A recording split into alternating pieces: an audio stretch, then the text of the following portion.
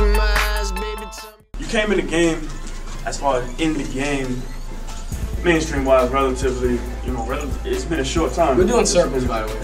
We're walking around the 3rd floor of Frederick Douglass Academy doing circles. That's what we do, man, over here at Hip Hop Game.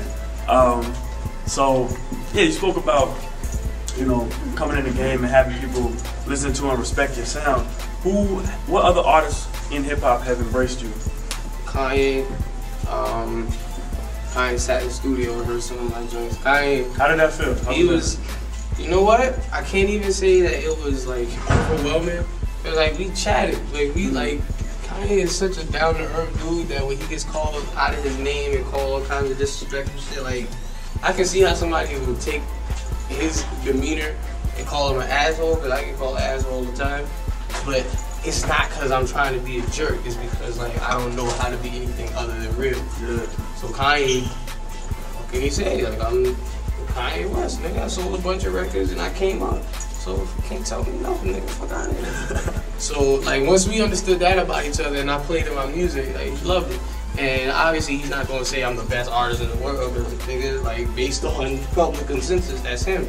But he gave me a lot of love. He said he sees the direction, he believes in the direction. You know what I mean? I'm trying to be as humble as I can. I'm trying to overquote it and have him go on his blog and cut my ass. But he did put one of my songs on his blog recently. Nice. So if he didn't like my music, I don't think I'd be on his blog. Mike Shinoda, DJ Quick, Macy Gray, Eminem, 50's heard my shit. Anytime 50 see me, they be like, "Hey, Nick, you got that record? You got the record? Listen, man, when I got signed to Interscope, he's like, so you said you deal with nigga?" I said, "Interscope, sorry." But do you think, little kid? You know, I like your style, man. But you gotta pick one style, nigga. You can't be rapping like all this shit, man. But I fuck with you, kid. I like you. Right. He ain't rubbing my head and shit. Pause. Like, nigga 50, he real. Jim Jones, show love. Shout out to Jimmy. Of course, my cousin MC Light. Word in the Grapevine, Joel Ortiz fucks with my shit. Banks fucks with my shit. A lot of people, like, they show love. Pharrell gave me a huge cosign. He even shouted me out at Going to Doc. That's good. That's major. So yeah, Pharrell show love. LL Cool J. Like, people show love, but then, like, as artist to artist, they're not on some, hey, you got something, because there's a business behind that. Oh, yeah. It's on some, like, as long as at the end of the day I can go to sleep and say, yeah, these artists have said they love my work, they appreciate it. Lionel Richie said he's heard of me and loves my music. Yeah. Lionel Richie, so, like, I go to sleep at night comfortable, because it's like, I know that that's real, and like these people have shaken my hand and said they love my Kirsten Dunst. So like a lot of people that are important show love, and I'm not trying to like name drop or nothing. It's just like I've now accepted the fact, like, oh wow, that is a cosign. Yeah, you know what I mean? So that's what it is. So what's new about Charles Hamilton? Like, what is something that you know you have that?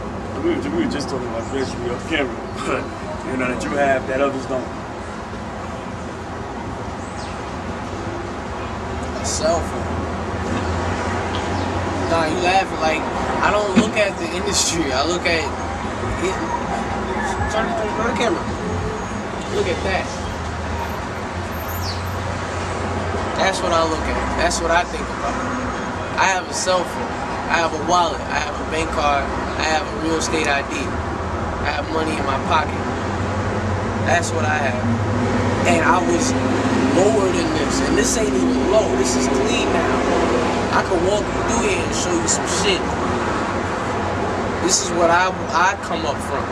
And yeah, I was born in Cleveland, but I wasn't necessarily in Cleveland long enough to be repping Cleveland that hard, because what I gained from Cleveland was nothing but pain. I came out to New York and I learned how to deal with pain. I got a deal and I learned that there's such thing as a happy ending.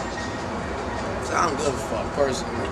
So silver, gold, platinum, diamond, or whatever, nigga, I'm out of the situation that I was in. And because people believe in me in high places, and it's not a matter of, yo, Charles, do this or your album's not coming out. It's Charles, keep doing music. You'll be rewarded for it. I get rewarded differently than your ex that gets signed to such and such. My deal puts me in a place. I don't want to say nothing, have these bloggers call me cocky.